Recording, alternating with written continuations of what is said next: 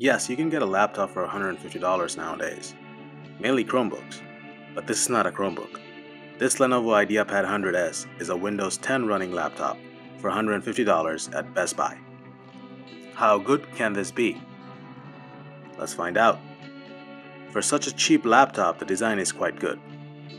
I love the bright red color. It weighs 2 pounds and is made out of plastic. It is under an inch thin. It has got a power port, full HDMI support, headphone jack, and a microSD slot to expand the storage, as it comes with a 32 GB of hard drive space. On the other side, it has two USB 2.0 ports. When you buy this laptop, you get a year subscription of Microsoft Office 365. Performance is quite good. The software has less bloatware, and that is credit to Lenovo. It has a quad-core Intel Atom processor, which does a good job of running everything smoothly. With 2 GB of RAM, it can run multiple tabs without any problem. It has integrated Intel HD graphics, and some games run on this laptop. Games like Football Manager runs okay, but anything more demanding than that will clearly have trouble running. It has no fans, but it doesn't overheat. Battery life is very impressive. I got around 6 to 7 hours with heavy usage, but with moderate use, it can last longer.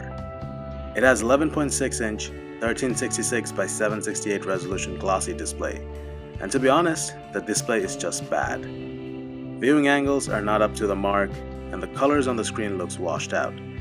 The lower price clearly reflects here. You can flip the display all the way, but since it doesn't have a touchscreen, it's not that useful. It also has a low quality webcam, which gets the job done when it comes to video chatting. The biggest disappointment is the trackpad. You have to scroll the old-fashioned way by clicking the scroll bar on the screen and scroll down. Two-finger scrolling option is not there. It clearly gets a thumbs down from us. Another thing that bothered me was the placement of the speaker. The speaker is at the bottom, and when the laptop is in use, the speaker gets covered and the sound gets trapped. What were you thinking, Lenovo? Typing on this keyboard is not that bad. It gets the job done. For $150, you can't get anything better. This laptop provides an incredible amount of value for the money.